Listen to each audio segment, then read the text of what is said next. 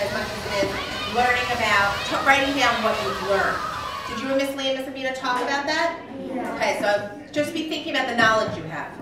And then underneath it, let's read it together.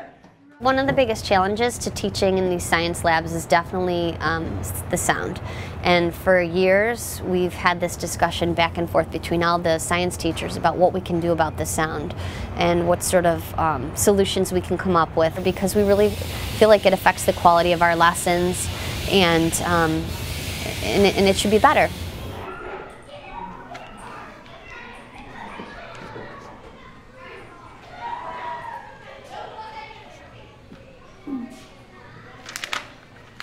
It's very hard to filter that out. Students will complain that, you know, could you please tell them to turn the videos down? Like if they're watching a video and then in the next room we can hear, and you're always wondering, is the lesson going to be loud today or is it going to be quiet today?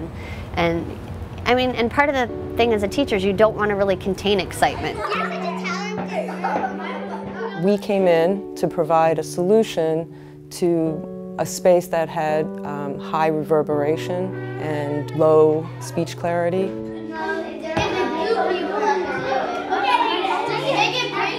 Everything's really hard surfaces, so there's nothing absorbing any kind of sounds, from chairs moving, from kids banging a pencil on a table.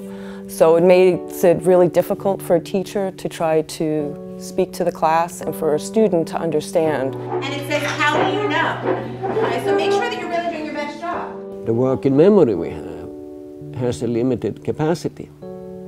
And if that limited capacity is taxed completely with just understanding and identifying what was being said, nothing is left for memorizing and elaboration of that message. Low grades and bad acoustics go together. So if you are sitting in the back of a classroom where you have very bad acoustics and you have low grades, not the whole of that burden falls on your intellectual capacities as a pupil. Some of it may well fall on the bad acoustics you have in your classroom. We are performing the installation over on a weekend, and we hope that the kids find the space more comfortable to listen in, learn in, to be more focused in, and for the teachers as well.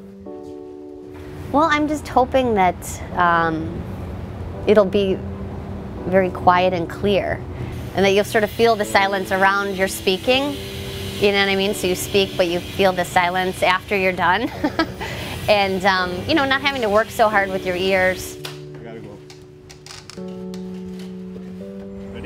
It'll be interesting to see when I go back into the classroom what it's like to teach not under those circumstances anymore.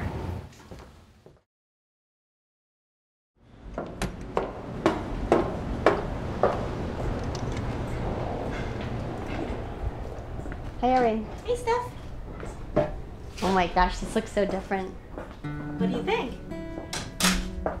Oh my God. This morning when I came in and I saw Irene and Sandy in here, I mean, the first thing I noticed was when we started to speak, I got a huge smile across my face, because it was never an experience like that before of talking to them.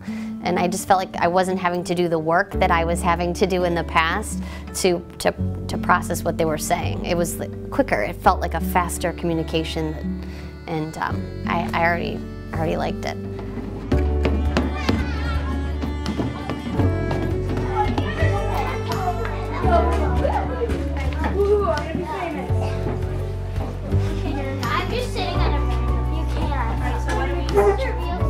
It sounded more quiet, more like I could hear the teachers more clearly. Population is more than one of the same species. That would be, if I said fruit flies, it would be population, biotic, right, and organisms, plural. It's much better because now I can hear better, I can hear them speaking better, and I can follow directions, and it's easier for me to know what I'm supposed to do. Are you serious?